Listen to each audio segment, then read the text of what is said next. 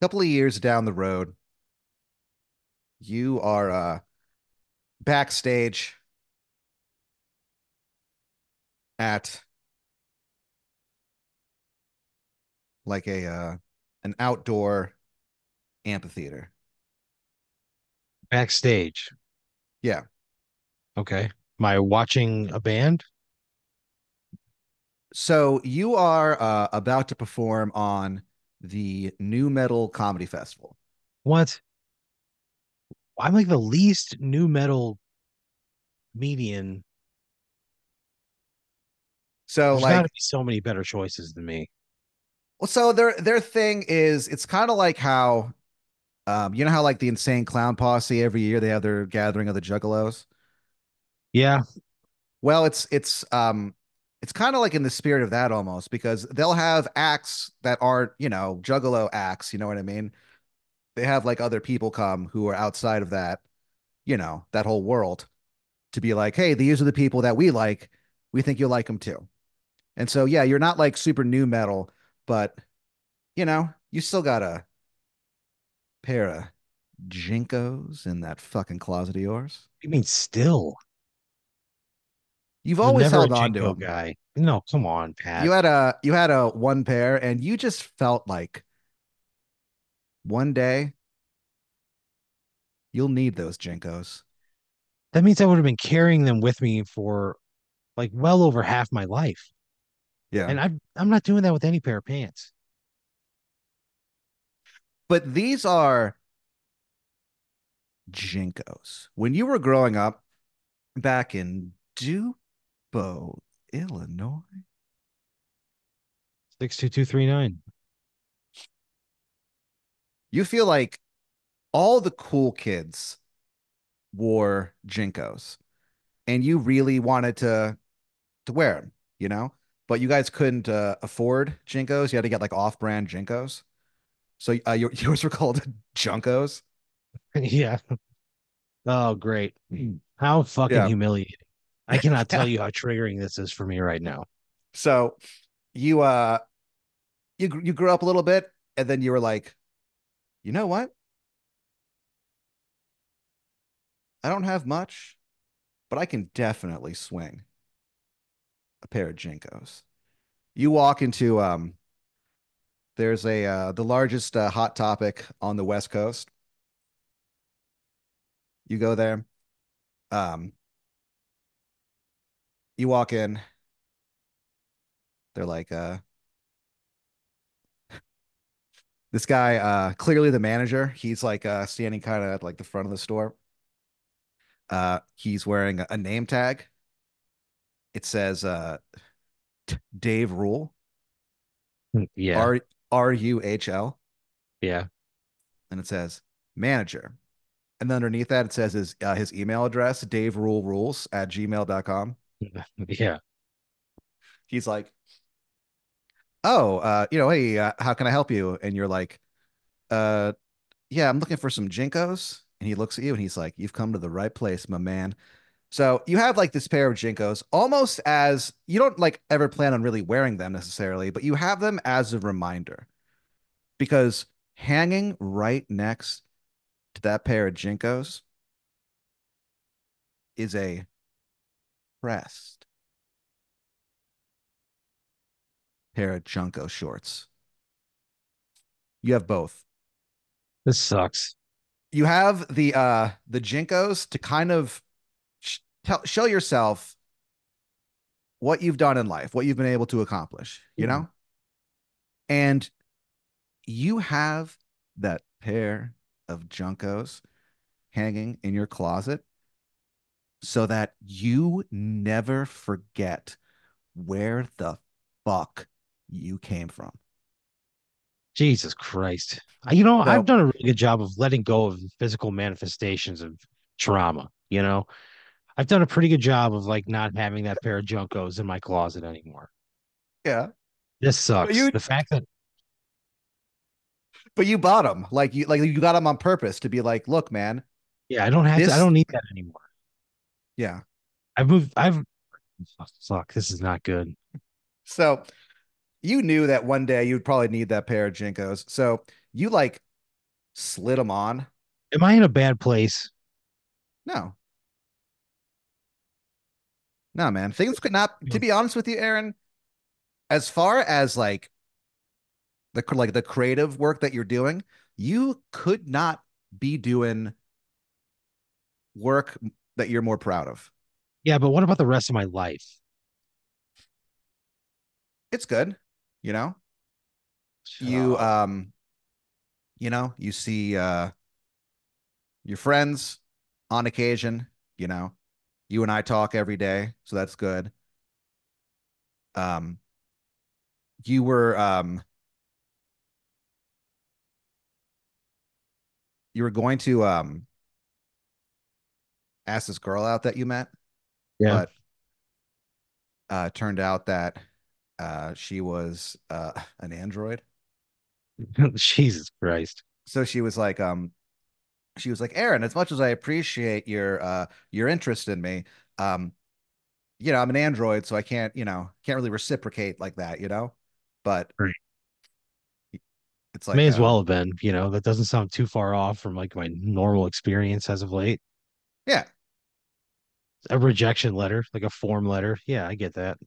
Yeah, but she says it just because she's like, she's like activating let down easy dot Oh, exe. gee. And then it's like, Aaron, you're a really great guy. Like she does like the whole thing. Just I wouldn't believe that she was an android. So now I'm gonna feel like an insane person telling my friends, yeah, Yeah. she told me she was a fucking android and she executed a file and it was called Let Down Easy.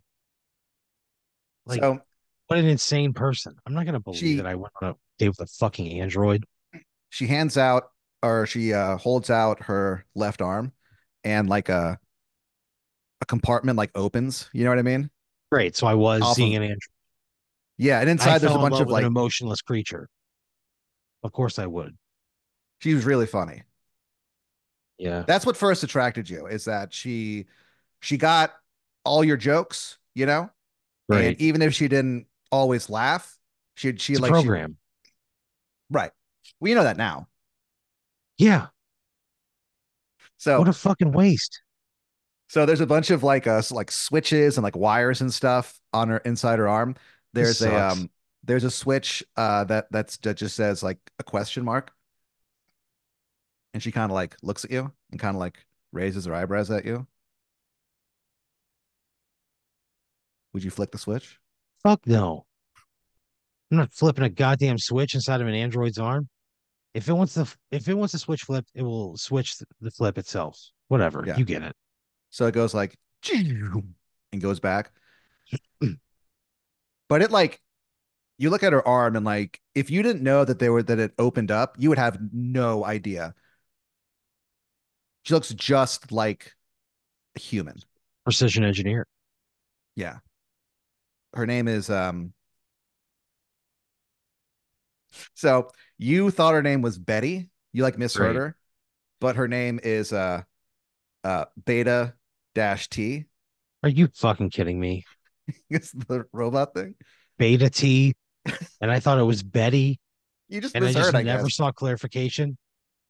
No. So It's fucking ridiculous. So everybody else knows this is an android but me, I'm assuming. And I'm falling in love with it. yeah, they're like, Are yeah, you people are fucking just like kidding me? they go, look, Aaron. One guy's like, Aaron, you wouldn't be the first person to fall in love with an android. He's like, I've been there, brother.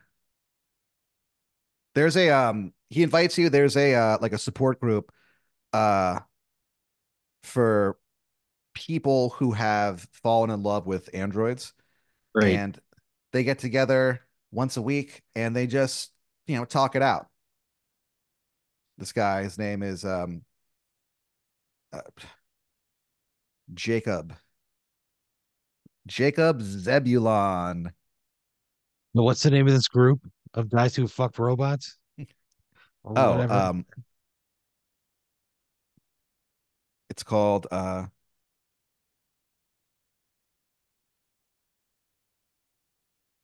Fixer Uppers. Oh, oh man, that is bleak. And it's just guys who have fallen in love with. with androids, yeah, who like due to a fault Androids. of their own. I mean, and a lot of androids are programmed to be like, like fun and funny and personable. So you know what I mean? So you kind of think like, oh, not that this woman's necessarily flirting with me, but like you kind of start to fall in love with them. You know what I mean? I mean, it happened to you, so you know what I'm talking about. Yeah, Beta T. that sucks. This whole thing sucks. Later on, you found out that it walked home and it slipped on a robot banana peel and like fell into a pool and just short circuited. These things can't go in a pool. What? They can't even go in a pool. Well, no, the robots. Yeah, but So, so you're at the new metal comedy festival, and yeah, dude, you're doing okay. great, You're definitely getting like 5 grand for doing this. cool. What band is playing? Right now, um, well, so what it is it's mostly it's like the comedy is at night, the new metal is during the day. And so right now you Seems are kind of watch weird, right? so it's Slipknot, they're playing their first album, the one that's like super new metal, they're playing that one in its entirety. Okay. And so you're watching and it just like, brings back memories of like hyping yourself up before like, sports team events and stuff, listening to the first Slipknot record. Yeah, and Slipknot was never my thing. I was a sensitive boy. I play it as intro music at the Velveeta Room and everyone hates it. Yeah, I don't need Anyway, that right before an intimate comedy show. yeah. So you are so yeah, so you're watching Corn, you know, after you watch Slipknot perform in its entirety, Corn goes up. They're closing out the music portion of the fest. Yeah, They're like they're like NMCF. We got one question for you. Are you ready for oh no, jokes? no, Please welcome Aaron Brooks. no. So like that's how they bring you up. And they bring you up right as the sun sets. Like so like the sun's the second, not the second, but pretty much like they time it out pretty well so that after the sun's only been down for like 2 minutes, that's when the laughter can start, you know? So you go out and you know, fucking you have a good set, it's Yeah, fun. It's not like everyone is there for both. This isn't a thing where sure. you're opening for a band and some people are like, what? So like where sometimes that works, sometimes it doesn't. But this is for people who know they're gonna go there for new metal and laughs. They know that Yeah, there's comedy and they're psyched for it. Metal audiences, if you're gonna go and do like a perform at like a festival or whatever, metal audiences are absolutely the best ones because they're all like great. nerds. They don't take themselves seriously. So you go up there and you're wearing that pair of Jinkos and like the crowd goes fucking before you even touch the mic, they just go crazy. Because they think I'm one of them. Well, no, they can kind of tell like, oh, I bet this guy's being silly. You know what I mean? They can take a joke, you know? Oh, okay. So they think I'm mocking them with the wearing of my Jinkos. Yeah, which you are a little bit. You're not like mocking, you're just doing it as like a bit, you know what I mean? And so you walk out, everyone's like, yeah. You grab the microphone and you go, hey guys, let me ask you a question real quick. Anybody here remember Junkos? And like about a third of the audience is like, oh, like they're losing it. Yeah, Because somebody's like, man, I had 10 pairs. And you go, and then some guy yells, 10, boy, somebody's lucky. And everyone just starts like dying yeah, laughing. great. The audience is killing. Yeah, before you even say a fucking word. But so you go out and you have a fun set. Things go pretty well. Um, you leave. part of the creative work that I mentioned earlier that you're psyched about is so what it is it's it's basically backyard pro wrestling, but they're wrestlers and they're also trained magicians. And so it's a combination of the two. So it's these magicians who are doing like pro Sucks. wrestling. Magicians. Yeah. Yeah, dude. And so, but it's cool. Like, so what happens is, there's storylines, there's the heels, there's the face, you know what I mean? But they all know magic or stage magic. And so, like, the one guy, he has he's a wrestler. He's known as he's called Mosh Cat. Mosh cat. Yeah. And he's wearing like a suit, he's like an old fashioned looking magician. And the way that he comes out is he has like a I guess like a manager, you know what I mean? Or like a valet or Yeah. whatever you call him. And they go presenting Mosh Cat, and he just runs out, and the whole crowd goes fucking crazy. And so he has a tag team partner, uh, Bubba Ray, who's like a hick character, but also a trained magician, Sure. and they're fighting the Smelly Boys. They're in the same stable as the Dirty Man, but like he's not like a part of it, you know what I mean? But like they're like Yeah. kind of like clicked up. And Sure. Sure. so The smelly boys, I think, are a natural yeah, partner to the dirty man. yeah. Um one of the guys, he's wearing like a old school metal trash can as like a costume where it has like arm and leg holes for him, you know what I mean? Yeah. Like Oscar the Grouch basically, but he can like walk Sure. around. And then the other guy is just like covered in like he clearly goes to a lot of drive-ins, you know what I mean, or drive-throughs or whatever. So it's just covered with like fast food, like discarded bags, napkins, What burger do you mean he's wrappings. covered in them? Like they're all over him, dude. They're like stuck on him with like gum, it looks like, but you don't really know. The So smelly boys. the Smelly Boys. And so the um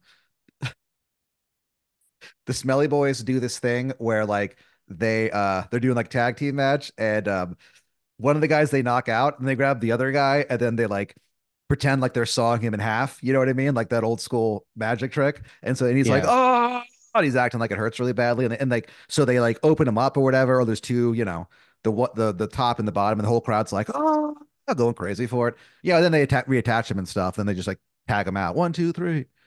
So it's So they cut him in half, put him back not together, and really. then Yeah. to play the Yeah. tag on him.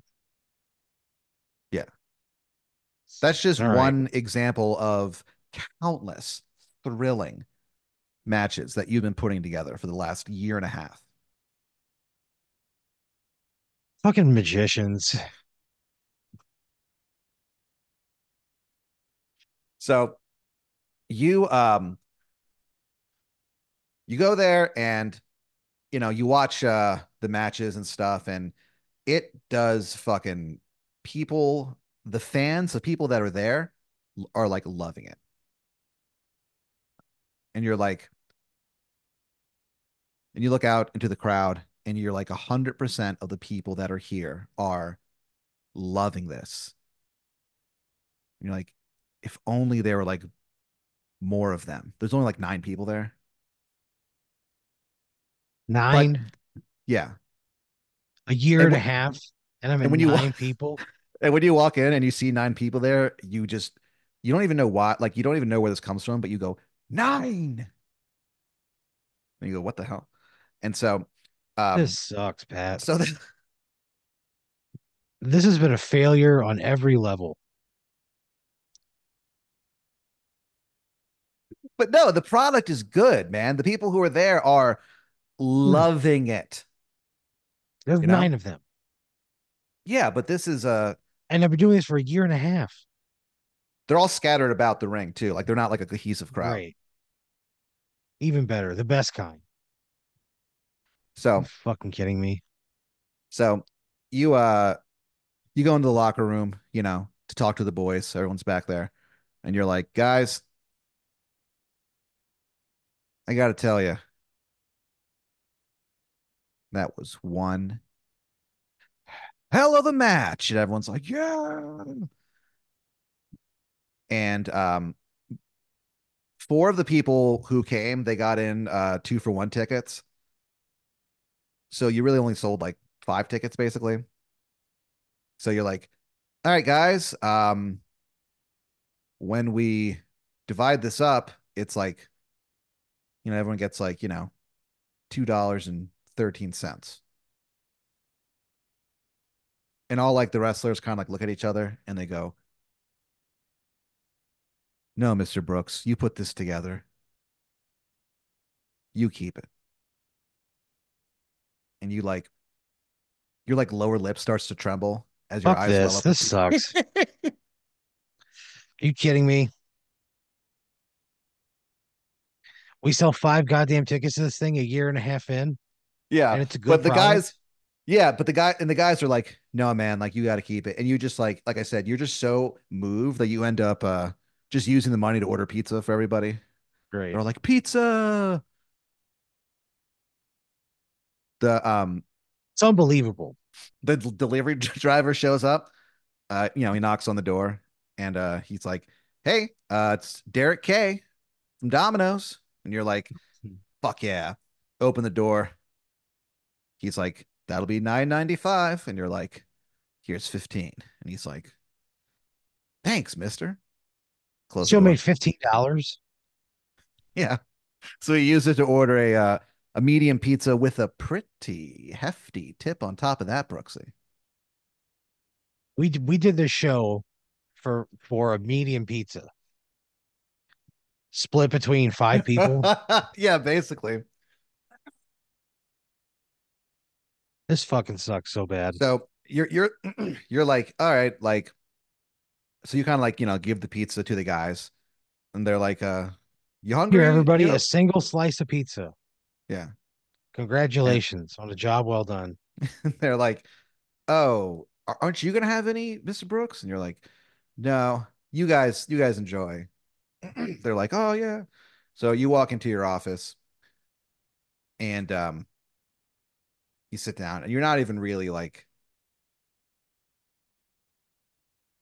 you're not that upset because you actually like brought your food from home, you know?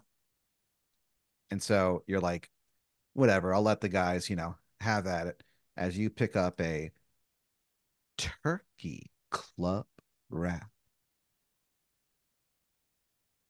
It is so tightly wrapped that for a second, like you don't even want to like touch it for fear of it like, uncoiling at a, you know, really intense pace or whatever.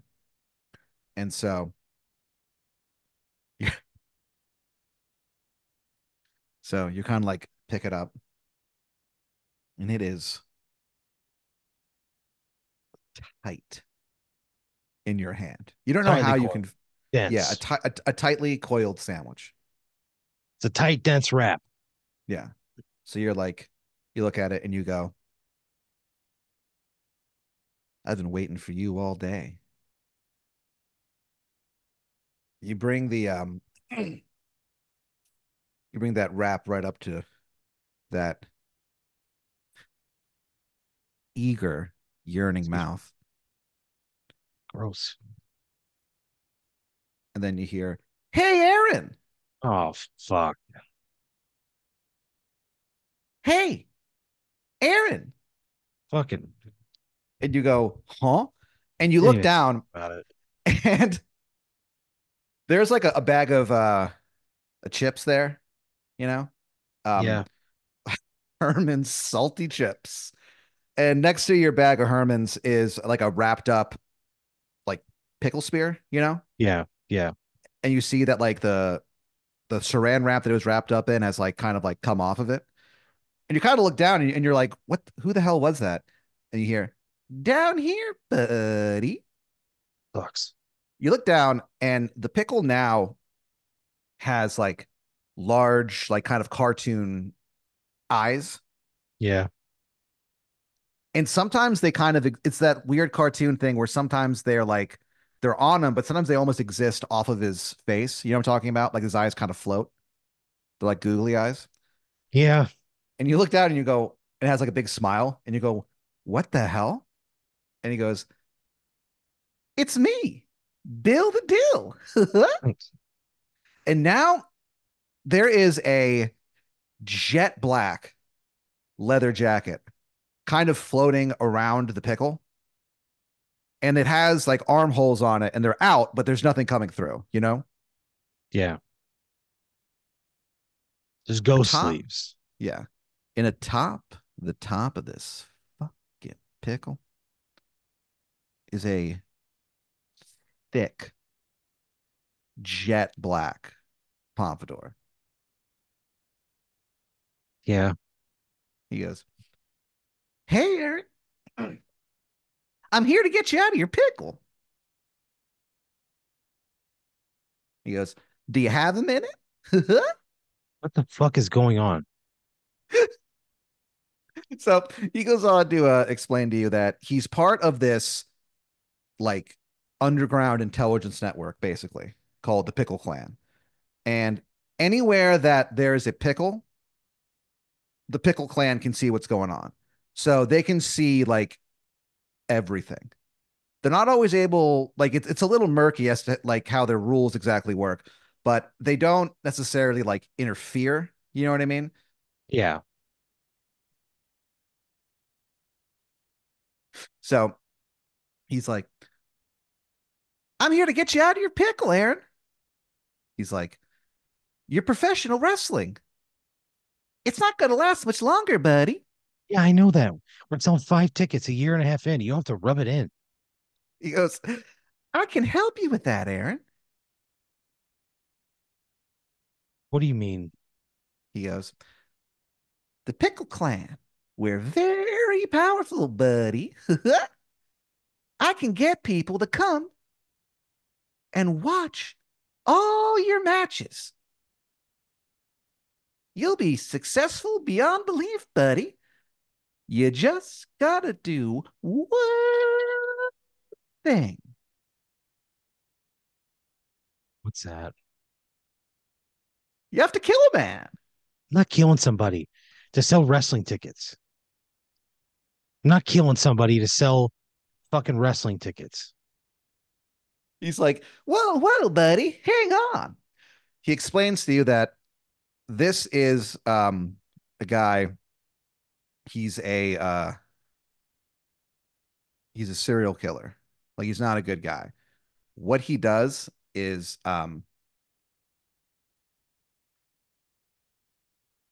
if you play it took a second for the cops to realize this, but if you play clarinet, he'll come kill you. So what do you mean?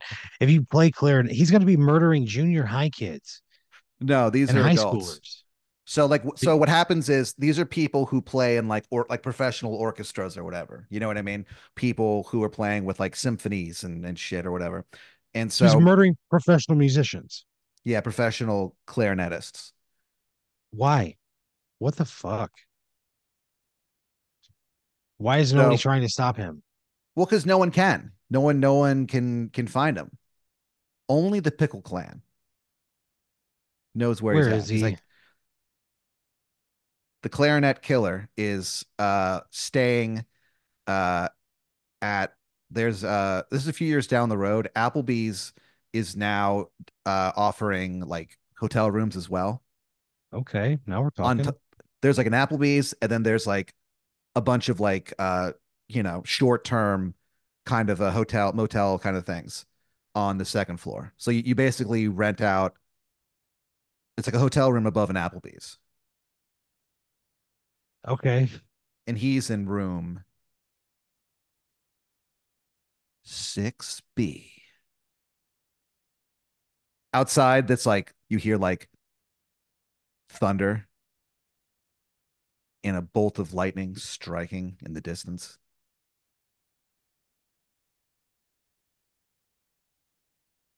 Do you do it? Yeah. I'd go to the Applebee's. I'd order a sizzling hot plate of fajitas. Yeah. I'd come wearing black slacks and I'd have a black polo shirt on.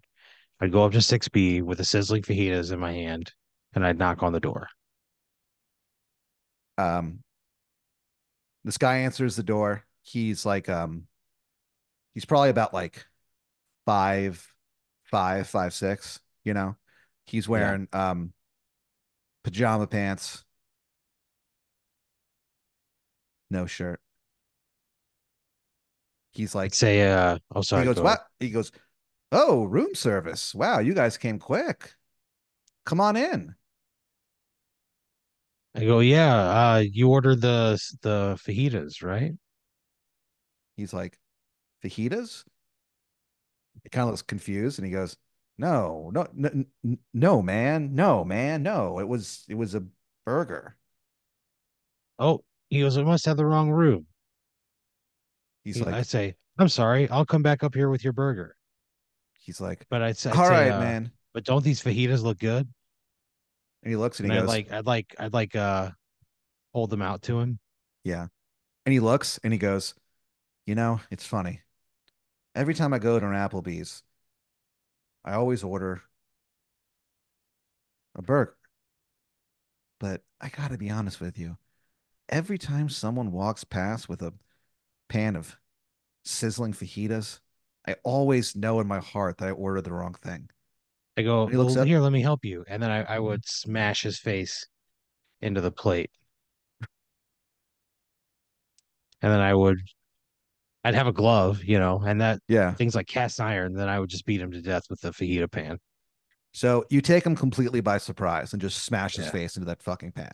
And he doesn't even have a chance to yell or even really react before you have just bashed his fucking skull in. sure. You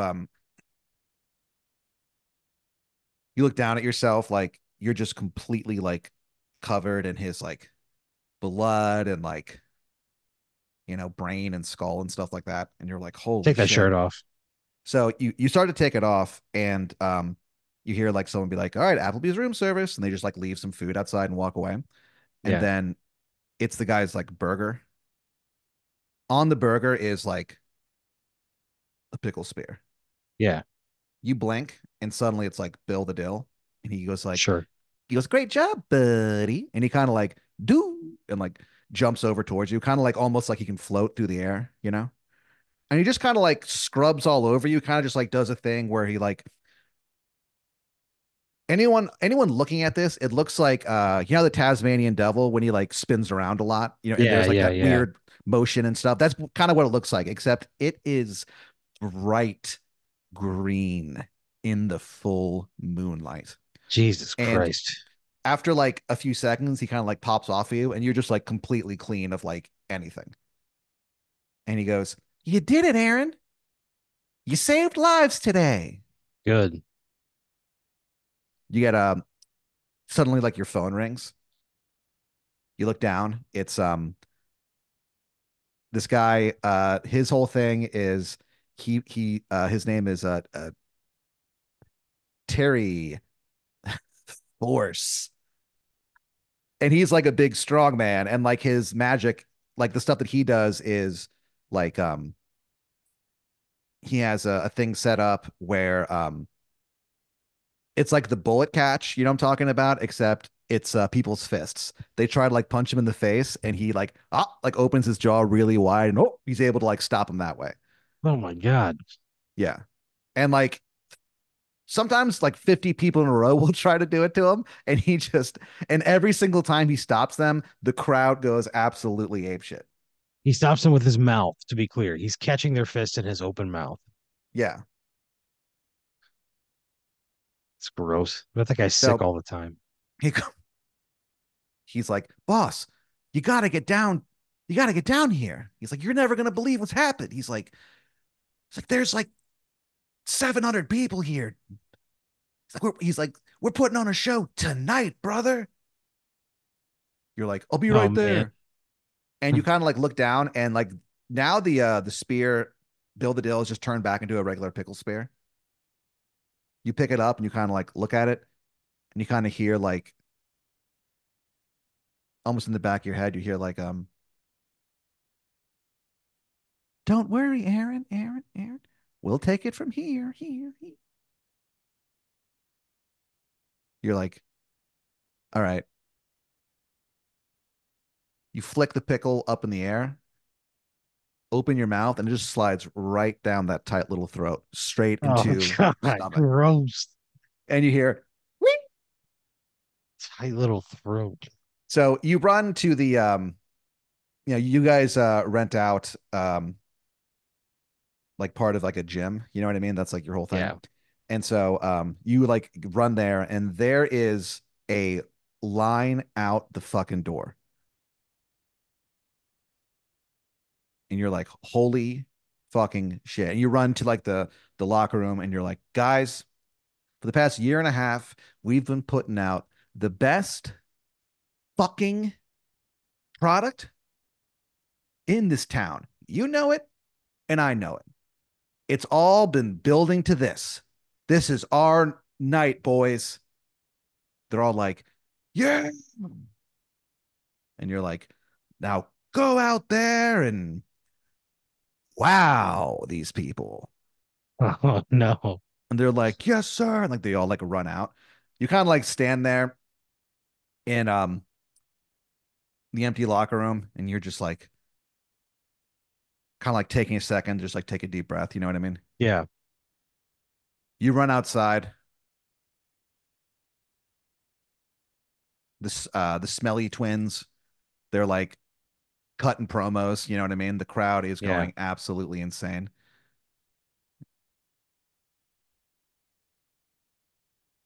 And you just like look out and you think to yourself, like,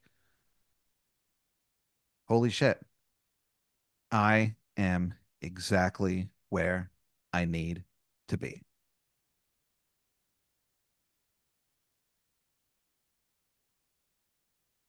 And then suddenly you kind of like feel like a few like really sharp points of impact like in your heart and you go like and you go what the fuck and you look What the down fuck?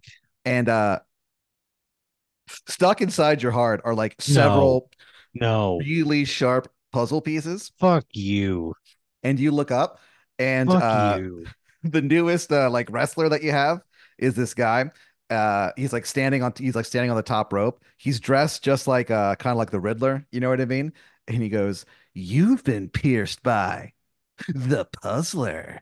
And then he throws a bunch of like razor sharp puzzle pieces at your neck and just slices your head clean off. God damn it. Why?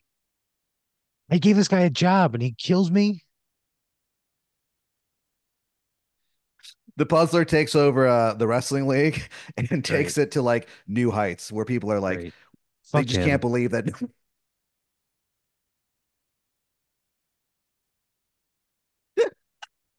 So fucking pointless.